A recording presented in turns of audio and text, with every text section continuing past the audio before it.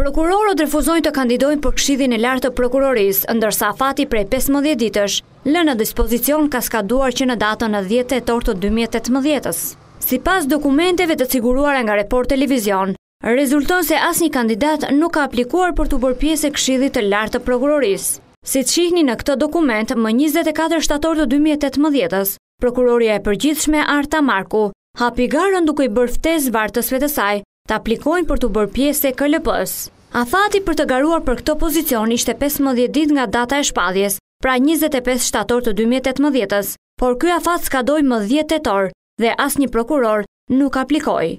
Për të zhbllokuar ngritjen e Këshillit të Lartë të Prokurorisë, kryeprokuroria ka rihapur sërish garën, duke i bërë ftesë vartësve të saj të aplikojnë për të zëvendësuar vakancën nga prokuroritë e apelit.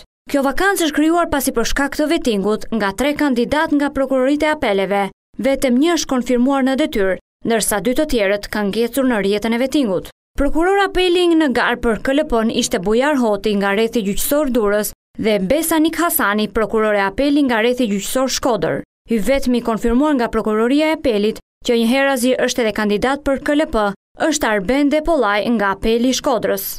Kryeprokuroria Marku është kujdesur që të nxjisë vartësit e aplikojnë duke kërkuar po ashtu që kjo shpallje t'i dërgohet çdo prokurori në emailin e tij zyrtar. Më herët për disa javë u bllokua edhe ngritja e Këshillit të Lartë gjyqësor, pasi gjyqtarët e apelit refuzuan të aplikonin, ndërsa për të zhbllokuar situatën, disa herë reagoi dhe ambasada amerikane, duke i bërë thirrje gjyqtarëve të aplikonin.